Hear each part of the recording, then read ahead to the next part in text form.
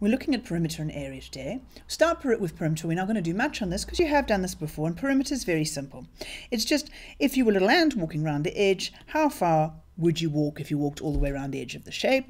And the only thing that we're going to add to this now is, because we've done Pythagoras, sometimes they're not going to give us all the information and we've got to work it out. So if we wanted the perimeter of this triangle, we obviously need to say this plus this plus this. We don't know this, but we can work it out using Pythagoras because we're in a 90-degree triangle. So this, by Pythagoras, is going to be the square root of 3 squared plus 4 squared. That's 9 plus 16, square root of 25, which is just going to be equal to 5. So the perimeter here is 3 plus 4 plus 5, which gives us 12. The other new thing we're going to deal with is the perimeter of a circle. The perimeter of a circle is given its own special name. It's called the circumference. And it is just the idea of, if I walked all the way around the edge of the circle, how far would I have walked? But obviously in this case there's no little bits for me to add up, so I need to use a formula, and the formula is 2 pi r. What is the r? R is the radius of the circle, i.e. from the center out to the side.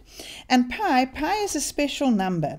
It's an irrational number, which means it goes on forever and ever without repeating itself after the decimal comma. And we can approximate it by about 3.14. Otherwise, you'll find it actually on your calculator. So say, for example, we were trying to work out this one here, the circumference of this circle. It's going to be 2 multiplied by pi multiplied by the radius, which is 3 centimeters. So it's going to be 6 pi. And if I go to my calculator and I punch that in, I'm going to get 18,85 rounded to 2 decimal places. If we move on to area now, remember, area is basically how much sort of surface does this shape take up. So, you know, if you had to paint the whole thing, right, how much does that take up? So if you're looking at the area of a square, this is something you've done a lot of. You just say it's this side multiplied by this side, so x times x, which is x squared. And if you have the area of a rectangle, it's the length multiplied by the breadth. So, for example, if we had a rectangle that was 3 meters long, 2 meters wide, what would its area be?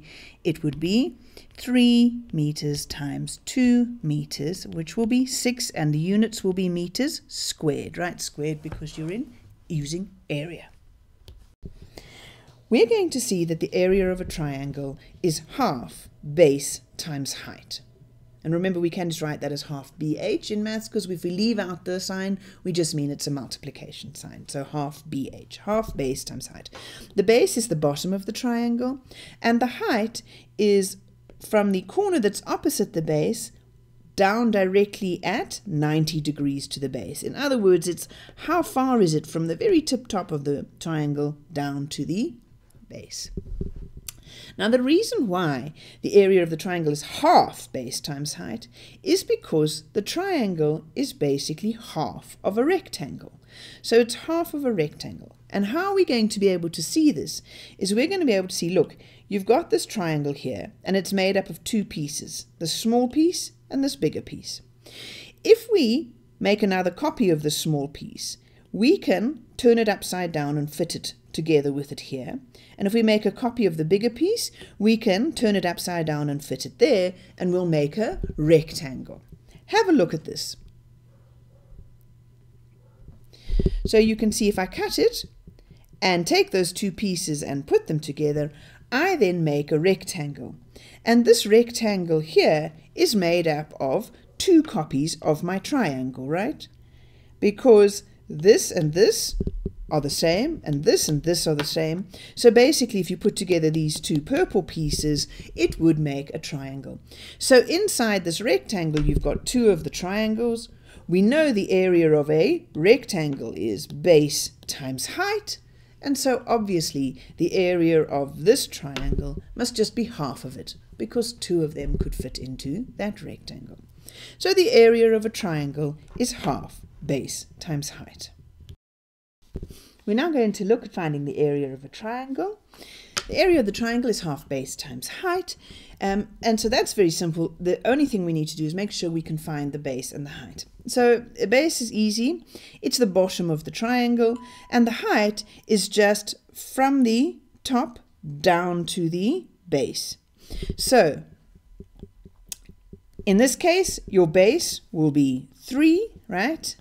And your height comes from that opposite corner down directly to the base at 90. And so in this case, your height is 4. So your area of your triangle is going to be half 4 times 3. So your area is 6 in this case. Now, sometimes they're going to not put the base at the bottom of the page, and you just have to either get used to turning your head or turning your page around. So for example, if you have a look at this next one over here, it would be tempting to say this is the base, and we could have this as the base, but then we'd need to know the height, which is the length from here down to the base, and they haven't given us that information. So we either need to turn our head around, or we need to turn our page around. And if we turn our head around here, we can see this here as the base, so 8 as the base.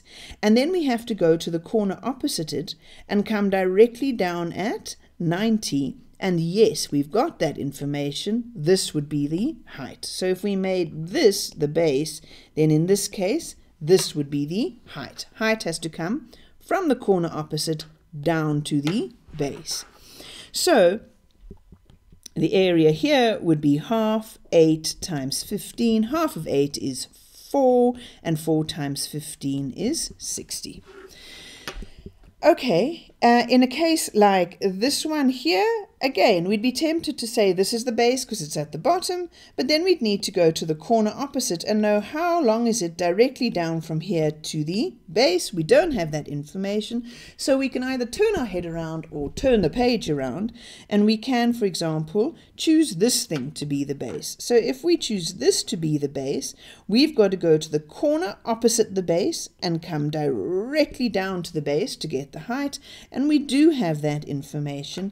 It is 7.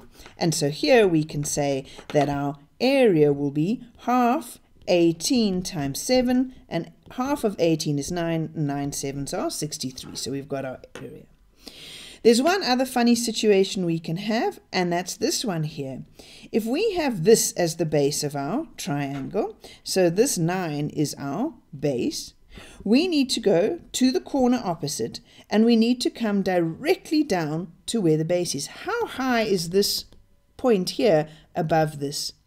And actually, to measure that, the height sits outside the triangle in this case, because how far is this above this? And we've got to come down at 90 degrees. If we come down at 90 degrees, we're actually going to be outside the triangle, and that's not an issue.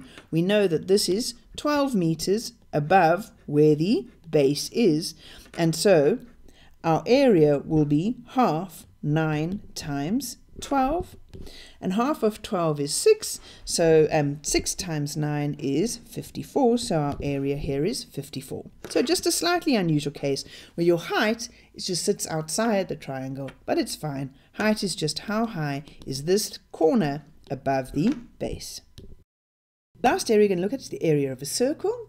The area of a circle is given by the formula pi r squared, right? Remember, for the circumference, we also had pi in that for the circle, right? So area is pi r squared. So this makes it very simple. Say, for example, we've got a circle with a radius of 3. So remember, radius is from the center of the circle out to the edge of the circle. How far is that? So if the radius is 3, our area is going to be pi 3 squared, and 3 squared is 9, so it's pi times 9. Now you can then just go to your calculator, which will have the value, a button for pi on it, and you can get pi times by 9. You'll get your answer there. And we always have to round it off because pi is an irrational number that goes on and on and on. So we're going to round it to 2 decimal places here. We'll get 28,27. If your calculator doesn't have a button for pi on it, you can always just use an approximate value for pi, because remember, pi goes on and on and on. You can almost just say, look, pi is about 3,14, right? So you can always substitute that for pi. So 3,14 multiplied by 9 get you to somewhere around 28,27. The only slight complication they can do with a circle is sometimes, instead of giving you the radius, they tell you that you've got the diameter of the circle. So say, for example, they tell you that the diameter of a circle is equal to 6 centimeters. So in this case, what they'll be telling you is that to go all the way across the circle through the center is, this whole thing here is 6 centimeters. What you need to get is the radius, because your formula has radius in it, and the radius is always just half of the diameter. So you would just have to do one extra step to work out the radius before you could get the area.